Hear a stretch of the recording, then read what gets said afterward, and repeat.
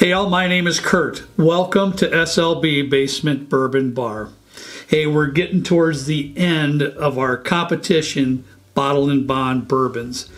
Now, tonight we should be doing our finals, but we had some great comments and I thought it was a great idea to take the second place winners of all the rounds, blind taste them, then the winner of the second place bottles will be added to the championship round or the final round of the bottle and bond competition. I thought that was a great idea. Trent and I talked about it and said, why not do it? So tonight on the bar top, we have all the second place winners of each round. Now, I'd be lying to you if I didn't tell you I knew what the bottles are there's going to be in today's show.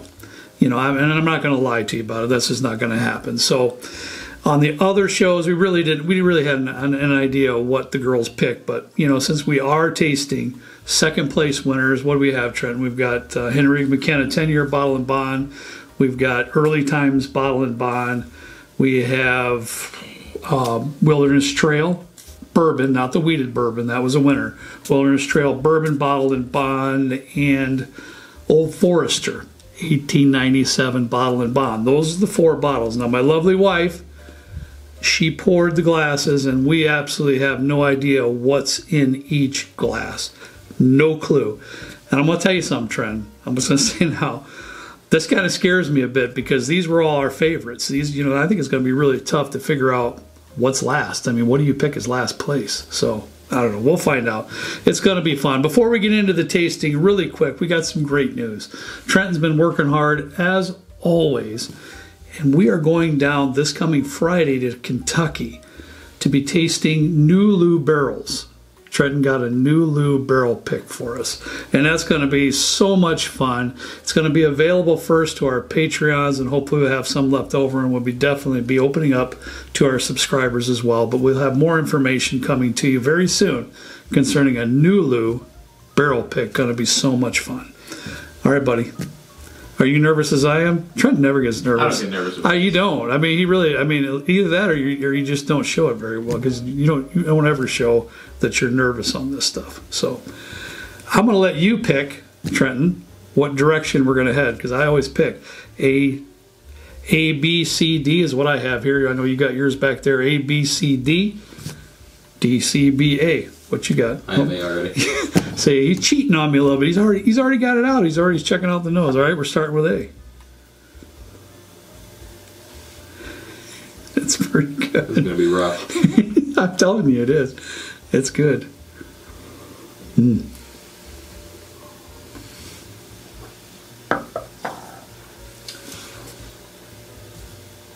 Mm. Just great. Wow. That's really good. That's really good, Trenton. Not very proofy, or doesn't drink proofy. Yeah, it drinks a little. It doesn't drink very, but it's a beautiful, beautiful bourbon. It really, really is. I mean, you get all the great bourbon flavors that you're looking for there. Quintessential. And it could be quintessential. You know, one comment said if I say that I have to take a shot. Trenton. Do you have any shots ready? No. But it is. I mean, it's just it's caramel. It's all the little bit of delicious oak in there. It's got all the great stuff in there. It's just really, really nice. A little bit of brown sugar. I don't really get a lot of deep flavors like the molasses, and you get into that. I don't get that, but it's just beautiful, well-rounded, beautiful bourbon. Really, really nice. All right, let's move on to number B, or letter B. Number B. Yeah, you know, number, letter, same thing. The nose is a bit lighter on this one than the first one. Did you notice that? Yeah. It's more of a fruit note. I got some berry on the nose, but yeah, a little bit of a fruit note more than, you know, the palate and the nose to me on the first one kind of matched the palate. I don't get much berry on the nose for B here. Hmm? Or on the, yeah, berry on the palate. I think I said nose. It's really good. I do a little bit. I know it's berry. It's a little bit of a fruit note. A little less on the caramel, but some caramel, a little bit of the fruit note. Definitely different than A. Yeah. Definitely different than A. Very. Yeah. Two different animals right there. You know, you get quintessential, right, Trent, here on A. Yeah. And then you get really nice bourbon there, but more of the lighter tones, but a lot of like fruity tones for me, Trent. A little bit of caramel there too. Pretty nice. You already on to C? Yep. Here, I pulled your. Let's do it. C. This is like chocolate. Yes, it is. Wow. Proud of myself. I've been stepping up my game with my nosings recently.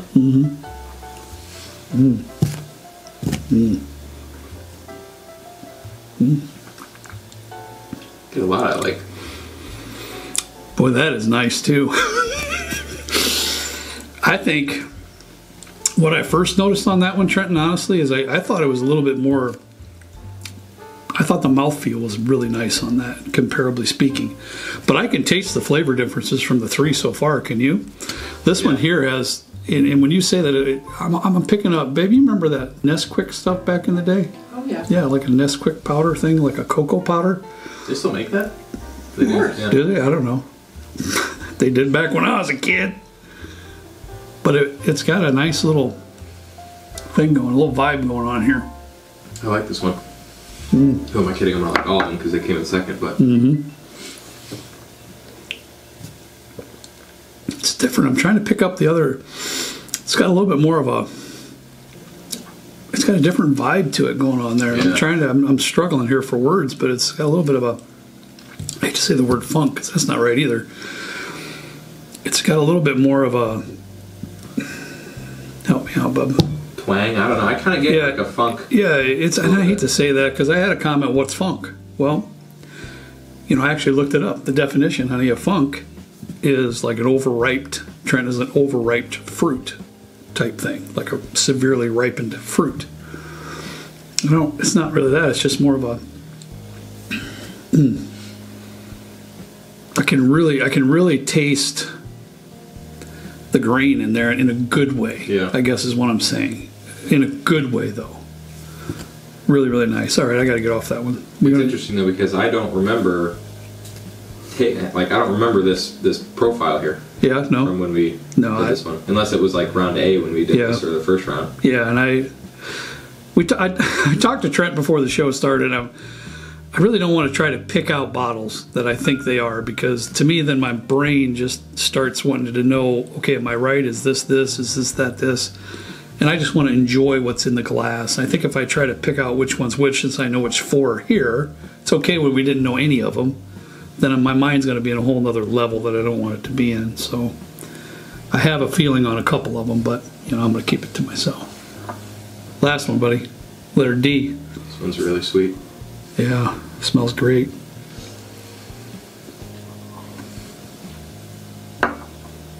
Whoa.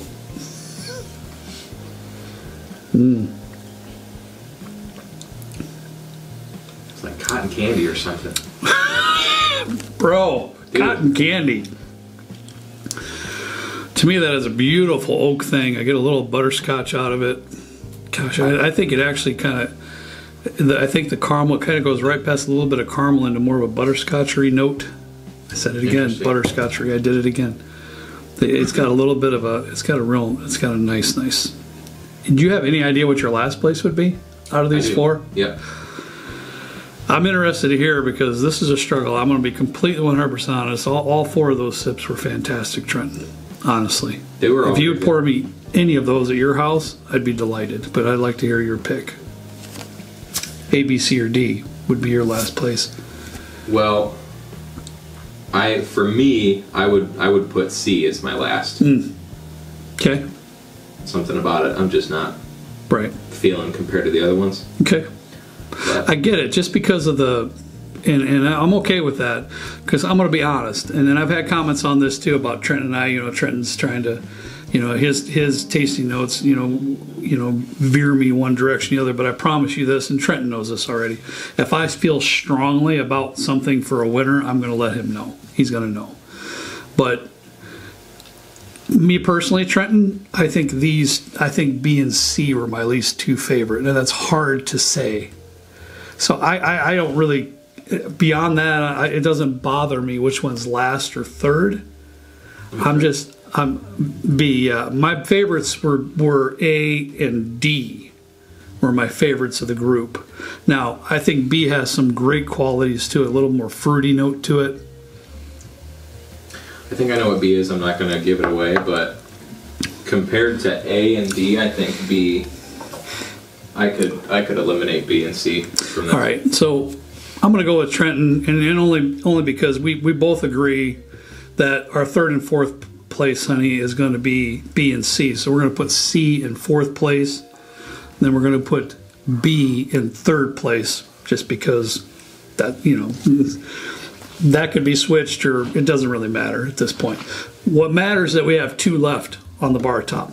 We have A and D Trenton on the bar top. I already have an idea which one I like the most, but I want to taste again, and this time I'm going to taste this one first and go back to A. I love the nose on D, though. Absolutely love the nose on D.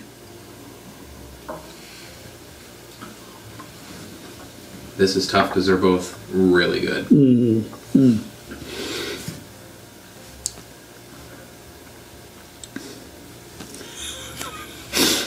Love that. All right, A one more time. You know, I'm going to take just a little sip of water for A.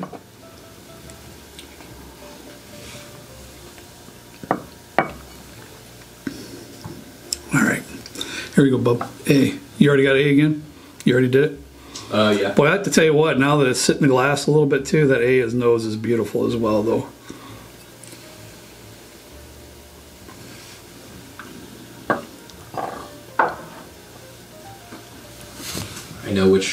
I know which one I'm going with.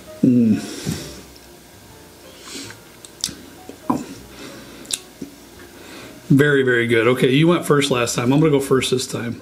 And if you have a different opinion of mine, I want you to tell me. So, how about this? Right now, I'm going to put what I would, since we haven't said which one we like, I'm going to put in text on the screen which one I would pick. Okay, that's fine. And then... Yeah, and honestly, we're talking flipping a quarter here because they're both delicious. I mean, they're both extremely delicious, but I'm going to say, for me, letter A would be my favorite of the two.